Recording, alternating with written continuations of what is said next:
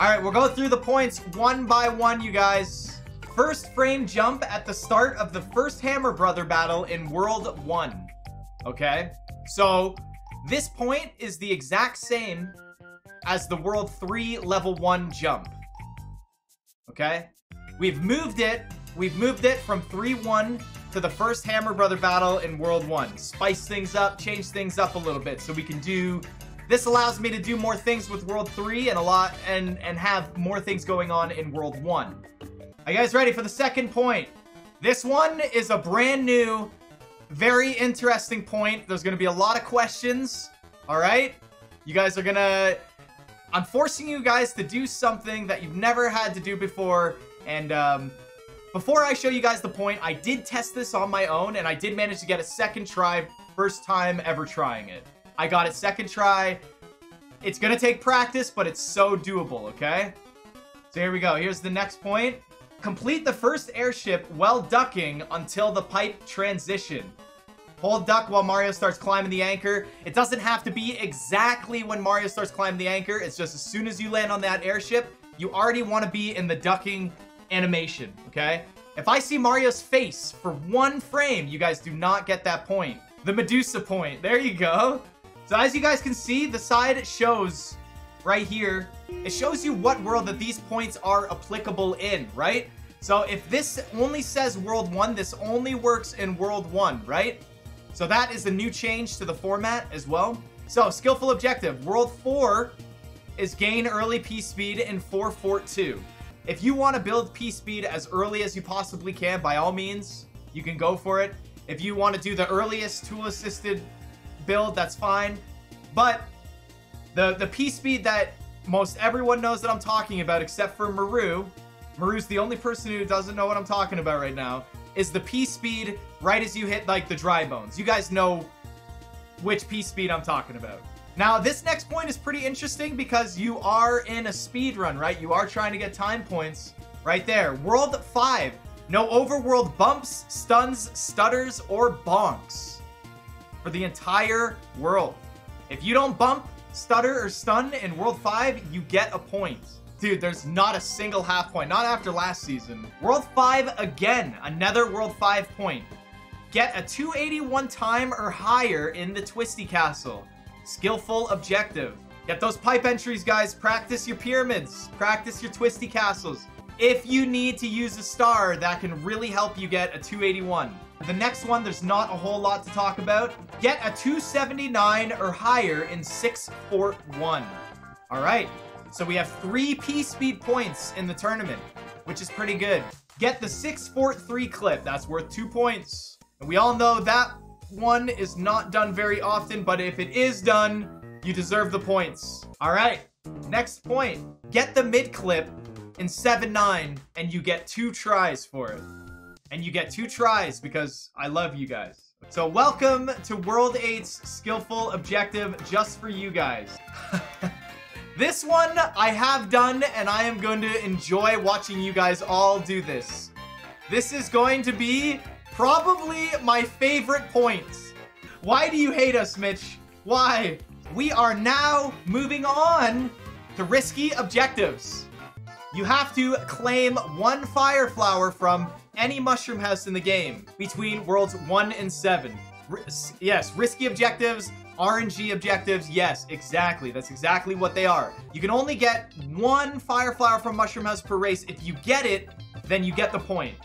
But if you go to your first mushroom house and you don't get it, you can try another mushroom house if you want. But do you want to?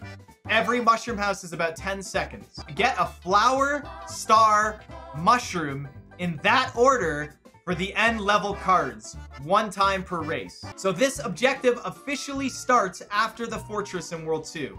I love that you guys are interested in this. All right, next risky objective. Worlds 2 and 8, kill both the suns. And of course, we have door 3, risky objective. Only in World 5 must you match a mushroom in the spade roulette game. It's not that hard, guys. But there's 2 spade games in World 5. I think there's actually 3. So you have multiple attempts. Oh my god, finally, Mitch. Thank you. You do not have to get 7-1 first try. You're welcome, guys. It's because I love you. Okay, but you only get 5 tries. That's it. Okay? You only get 5 tries. So practice your 7-1s, guys. This point is interesting because almost everyone who plays Mario 3 tries to do this anyways. So I figured I'd make it a point so that if you didn't do it, get wrecked, noob, get better. Don't lose any power-up in World 8. Do not lose it. You're allowed to switch. You can switch if you want.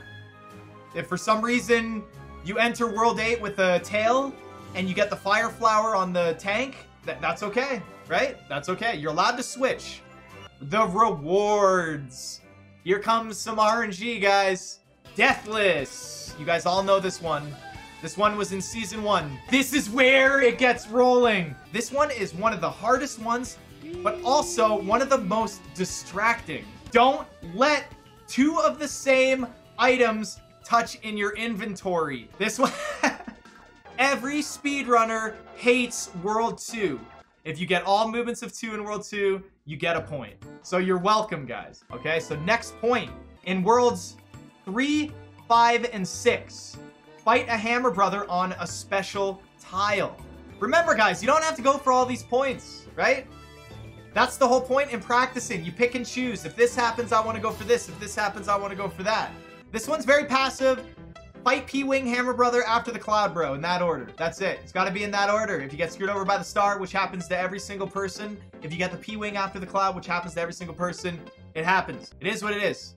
So here comes another one. Get only low Hammer Bro patterns in World 6. World 6, my favorite. If you get it, you get it. If you don't, you don't.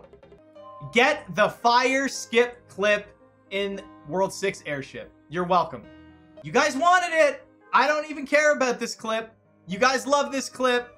Everyone's obsessed with this stupid ass clip. It's the best, worst clip of the game. It does nothing for you, but everyone loves it. All right, you have it. Take it. I don't want it. And then, of course, if you decide to use Fire Flower, you should be rewarded. So Rangless Fire Kill is still in the tournament. What is that, Mitch? There is a new category. What? I'm testing the waters, guys. I'm testing the waters with the wild category, okay? Finish the run with exactly 20 lives. Unlimited lives tricks are banned. If you finish the run with more than 20 lives, you lose a point. Because I love you guys so freaking much, you're welcome. You are welcome. Your Mario 3 God has spoken. If you get bad RNG in World 8, you guys are rewarded. Yes, you're welcome. Next category, which is the standard category, penalties. Worlds 1 to 8, any triple card fanfare, each -1 point. Okay? Deaths, -1 point after the first death. I fixed last season's mistake. Next 2 points, you guys already know these penalties. Very easy. Runtime over an hour, -1 point, and your run ends right then and there. If you forfeit, you lose 1 point. Yes, you guys already know this one. Getting a coin ship by simply spawning it. Lose 1 point for each coin ship. In level 4-3, anytime lower than a 289 in-game clock, you lose a point. Get those 4-3 strats going, guys. Intentionally entering a hand stage, whether it be entering it with an A press and trying to get all 3 hands, all right, versus going back and forth across the hands and trying to get pulled in. Nice try, Teeks. Nice try. So that's it for the points, guys. But we have one more thing. Lifeline. 1 time only. Just use it and say hi to me then, yeah. And then you don't get it for the rest of the tournament. That is it. All right, that is the points for Season 2. They are already in Discord, and they are already publicly available to everyone. I don't know about you guys, but I am very, very excited.